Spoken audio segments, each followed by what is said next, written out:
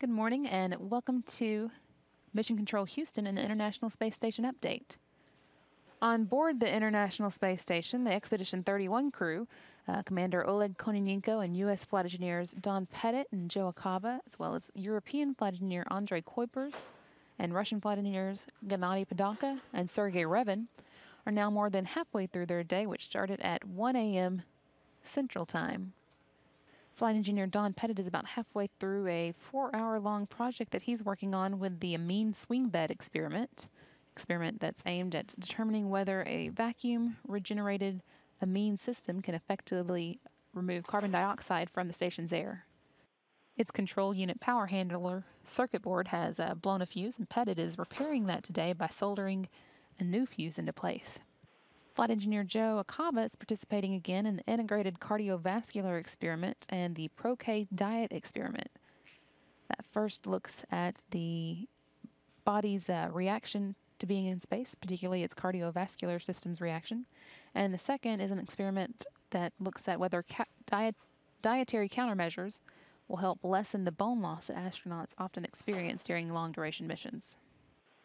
Flight engineer Andrei Kuipers has finally wrapped up his work with a Ryuta repair that he and Pettit have been working on for the past week. That's a Japanese experiment rack in the Kibo laboratory, and its power supply for its image processing unit has had a short circuit several months ago. Pettit and Kuipers have taken turns over the past several days working on that repair, and Kuipers installed the newly repaired unit back into the Ryuta rack yesterday, and today hooked the rack's hoses and power cables back up to get it up and running. Kuipers also took some time out today of his task to talk with Dutch broadcasters from Amsterdam in his hometown and answer questions about life on the space station.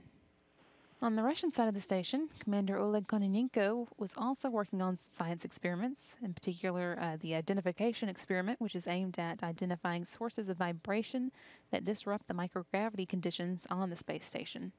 And flight engineer Gennady Padalka was again working on the Kolonovsky crystal experiment, which studies the effect of microgravity on charged particles in a magnetic field. Kononenko, Kuipers, and Pettit have just a little more time left to fit in their work on the space station. They've been at the station since December, and with 169 days in space and 167 at the space station, they're coming up on the end of their stay and will be returning to Earth on July 1st. Their crewmates, Akaba, Padalka, and Revin, still have most of their mission in front of them. They only arrived at the station last month and have now spent 23 days in space, 21 at the space station. They're going to be staying on board the station until September.